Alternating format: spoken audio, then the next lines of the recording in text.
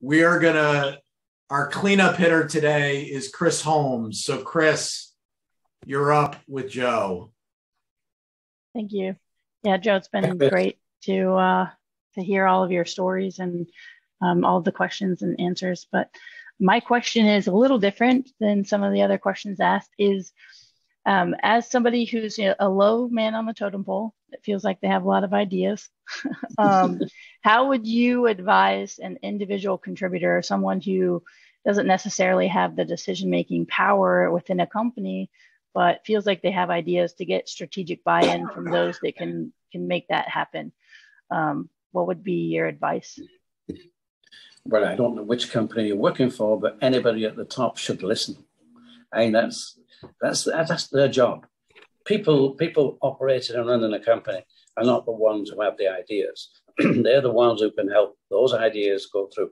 Because all the ideas in Reebok, I don't say all of them. I must admit that I designed certain things which are still around today, the Roadstar and stuff like that. But you can't do everything yourself, so you must. People in the operation have got to look down, in fact, come down, join the people and say, invite a lot of ideas.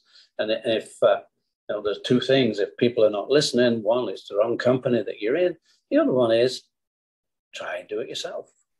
Put your ideas out there. There's a lot of things out there today that you can reach out to. There's a lot of people who can give you advice, can help you, can bring the money, but you need people who will listen to you.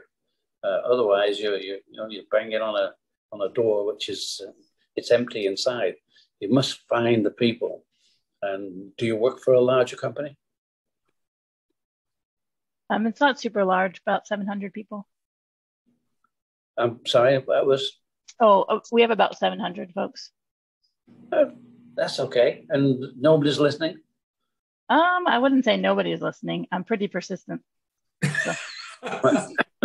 You just got to keep on persisting then.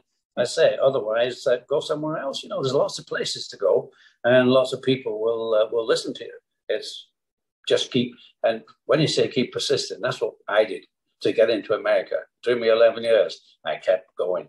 Resilience, you just got to keep going. And if you keep pushing long enough, you'll get there. Thanks for that, Joe. Joe, I